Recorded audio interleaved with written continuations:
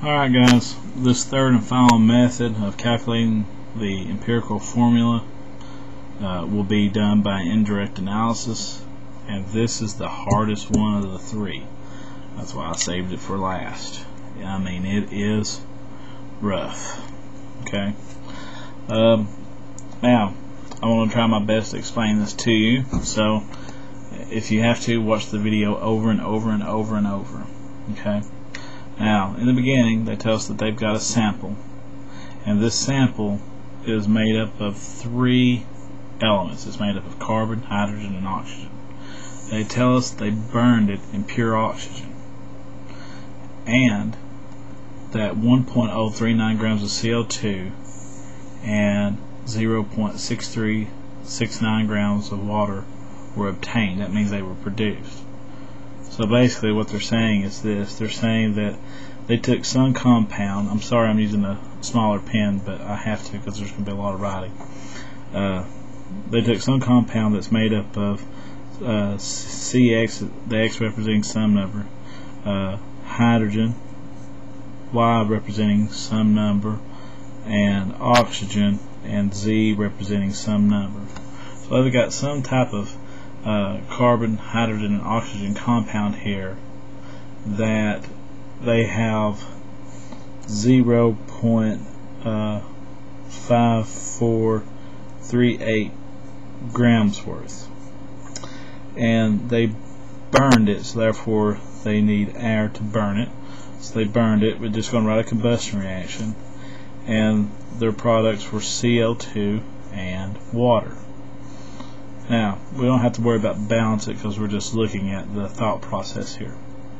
Now, they told us that they obtained 1.039 grams of CO2, and they told us that they also obtained 0.6369 grams of water.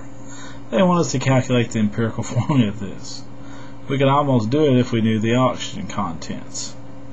Now, there may be more than just one way to work this problem, but I want to show you the way that I know how to work it, and I hope that's good enough. Now, if you notice, we've got some problems. You've got oxygen in every aspect of this problem. That's why we're going to save it for last. What we're going to do is we're going to find out how many carbons in grams we can get out of this, and how many in grams of hydrogen we can get out of this. The reason why I'm going to do that is this. If I can figure out how many hydrogens in grams are here and how many carbon there are in grams here, then that helps me find these missing two pieces here. Because notice that hydrogen is not on the O2 here, neither is the carbon. So therefore I can just subtract what I end up having from these two in total carbon and oxygen from this guy. So let's get started. Alright, this is going to be a long problem. Let's go ahead and try to find grams of carbon first, okay? So let's do that first.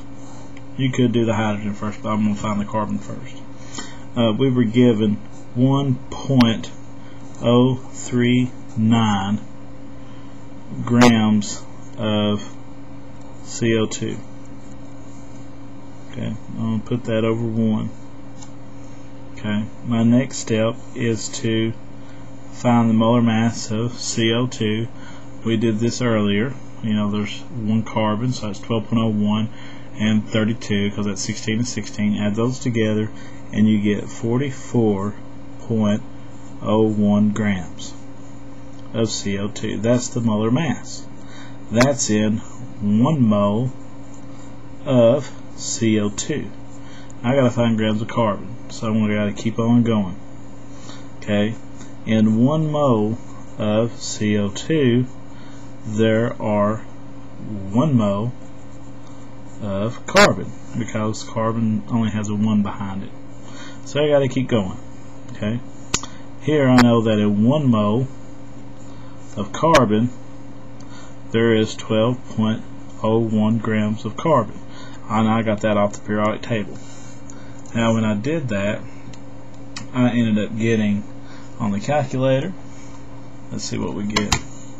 I ended up getting 1.039 times 12.01 divided by 44.01, and I got to keep 4 sig figs, so I end up getting 0.2835 grams of carbon. So I've got that one so far.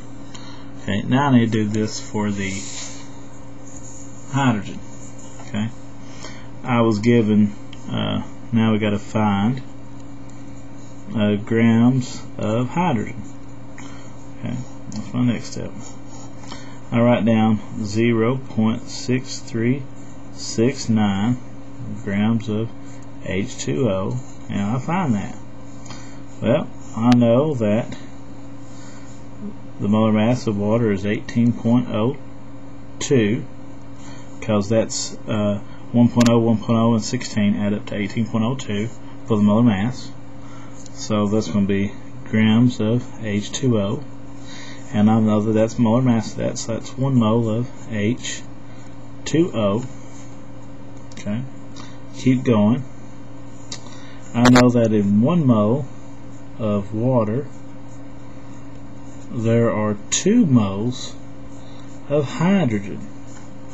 Now I got to keep going. Okay, I might have to switch to a pencil real quick. I think this is actually running out. Okay, I hope you can see that. That's not as dark either. Alright, we're going to squeak by with a Sharpie. Now, I know that if this is 2 moles of H2, I know that in 1 mole of, this is 2 moles of H, that in 1 mole of H, the molar mass is 1.01 grams hydrogen. Now, equals, I'll punch these into the calculator. I've got 0.6369 times 2 times 1.01. I get that number. Then I'm going to divide that number by 18.02. Alright, so I finally get this.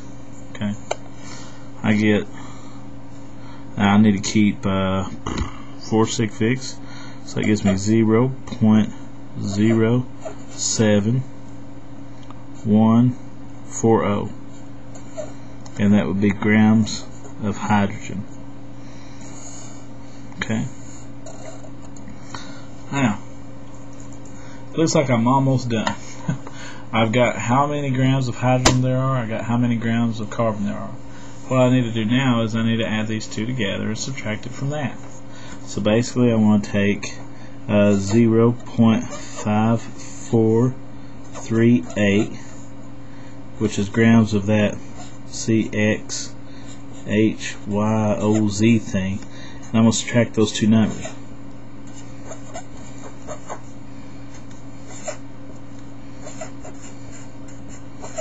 And see what we get. Alright, and I end up getting 0.5438 minus minus 0.2835 minus 0.07140. I end up getting 0.1889. Now remember, that's going to be grams of oxygen. So squeeze that in, grams of O. Now, why is this significant? Well, now I can do the problem. I did all this just to get this. Remember those columns that we did? Yeah, I did all that work just to get that. Okay, so in carbon, I now know that I've got 0.2835 grams. In hydrogen, I know I've got 0.07140 grams, and in this oxygen, finally, I know I've got 0.1889 0.1889 grams. Now remember, you got to divide them by their molar masses. I'm going to divide this one by 12.01, divide this one by 1.01, because I need moles. I'm going to divide that by 16.00. Okay, so we do the math real quick. And that gives me, oh, I'm almost out of space. That gives me 0.2835 divided by 12.01, and I want to keep 4 numbers still. That'll give me 0.02361, and that'll be moles of carbon. I'll do the same thing on this one right here. I've got 0.07140 divided by 1.01, and that gives me 0. Now remember, I gotta keep I should keep 4 sig figs, I would think, but look at this, that's just 3 sig figs, so 0.070 7. There's 3 sig figs, and it's going to be moles of hydrogen. And the last one, finally, 0.1889 divided by 16.00, and I get 0.011. I gotta keep 4 sig figs, 1181. That's moles of oxygen. Now, let's see which of these is the smallest. This is 0.02, this is 0.07, and this is 0.01. This 0.01 is the smallest. So I'm going to divide them all by this 0.01181. So it's going to be 0.01181 divided by 0.01181 and divided by 0.01181, and of course that gives me exactly 1 oxygen there. Punch this number in. I got 0.0707 divided by 0.01181, and I get 5.986. Guess what number that is? That number is really just 6. So that's going to be 6 hydrogens. And finally, let's look at the first number. Punch it on the calculator. 0.02361 divided by 0.01181, and I end up getting 1.999, which is really 2. So in carbons, I've got basically 2 of them. So my final formula then would be C2. Since they wanted it, since they mentioned it carbon, hydrogen, oxygen, I'm gonna write it C2H6O. That's my formula. That is my empirical formula. Look at that, C2H6O.